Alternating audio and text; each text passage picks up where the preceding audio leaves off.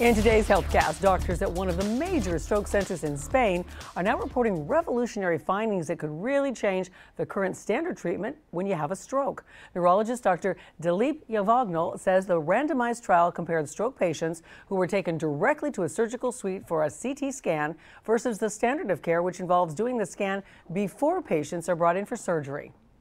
And what they found was not only was the new approach saving about almost 30 minutes of time, but the outcomes were better in patients who directly went to the angiography suite, which is really remarkable because that's what our main goal is to have patients not be disabled.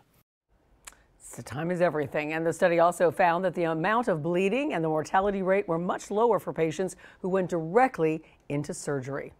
And if you want to keep those language skills nice and sharp, pick up a book and start reading. A recent study found that people who enjoyed reading fiction in their spare time scored higher on language tests than those who read just to access specific information.